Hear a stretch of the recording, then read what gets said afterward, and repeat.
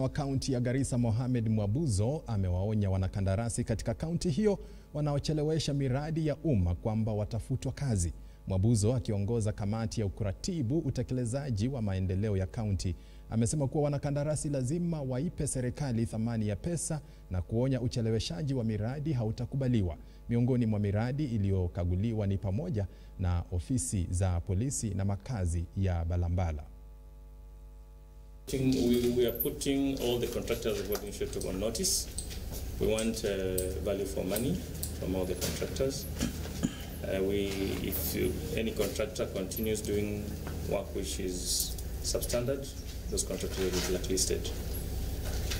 This government is very serious on the construction work, and we would like the contractors to try their level best and finish their project within the contract period.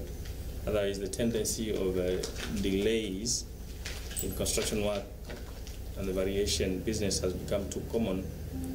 This is frustrating the government efforts to complete most of its projects in the financial year, and therefore we are looking forward to contractors who have the capacity to do the work. If you are signed any contract in Garissa, we expect you to do the work and to completion without much variation.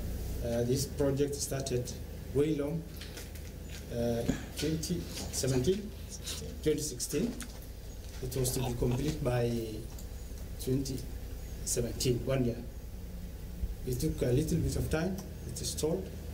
We were here several times in 2021.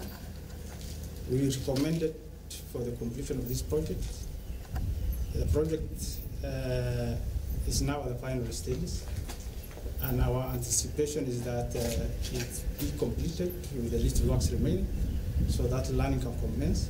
Already the State Department for Tibet are recruiting teachers.